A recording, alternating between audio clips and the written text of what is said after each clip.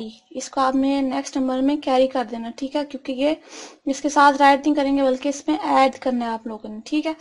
Then आपने अब 2 + 1 करना है, देन प्लस कर देना ये वाला कैरी 1 2 और यहाँ पे 1 लाइन ड्रॉ कर दो, काउंट करो 1 2 3 और ये कैरी भी 1 नंबर है, 1 2 3 4, टोटल नंबर कितने हो गए 4। आंसर क्या है 4 4 44, ठीक है। लाइंस ड्रॉ किए बगैर अब भी आप ऐड कर सकते हो, ठीक है।